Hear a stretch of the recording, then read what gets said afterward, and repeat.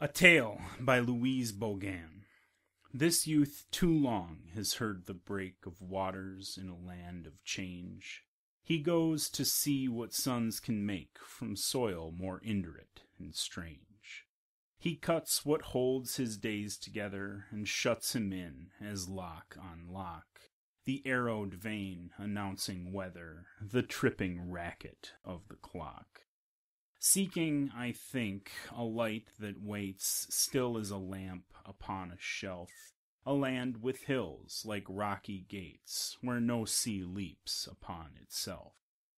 But he will find that nothing dares to be enduring, save where, south of hidden deserts, torn fire glares on beauty with a rusted mouth, where something dreadful and another look quietly upon each other.